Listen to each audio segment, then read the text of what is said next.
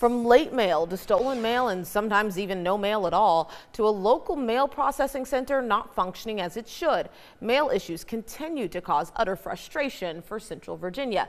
In the past couple of years, we've heard from many of you at home who have dealt with mail troubles for months.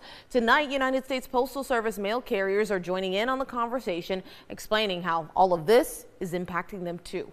8 News reporter Roland Wilson joins us live in the digital center now. And Roland, what concerns have you heard?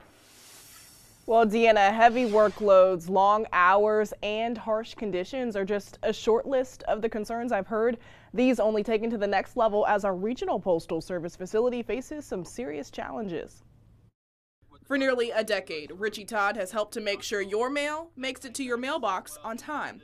Over the years, he says the agency has changed, but I hate to say not really for the better. This week, pictures from an audit of the regional Sandston facility shows how an effort to improve mail delivery led to a significant decrease in performance, the worst in the nation. And then I did show you those. Todd says these regional challenges have not only impacted residents, but workers too by increasing their workload. Usually it gets heavy at Christmas and it dies down after New Year's. And things back normal. This is still going on. It's like it's still Christmas in there.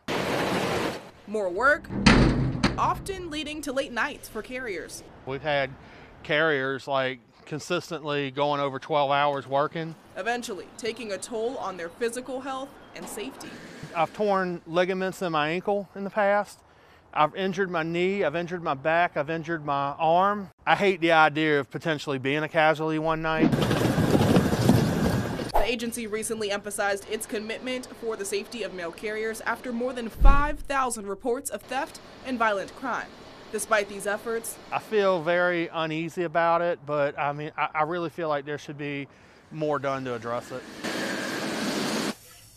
Now here locally, Ritchie says he, along with others, have filed grievances and contacted local lawmakers to help improve conditions. Live in the digital center, Roland Wilson, 8 News.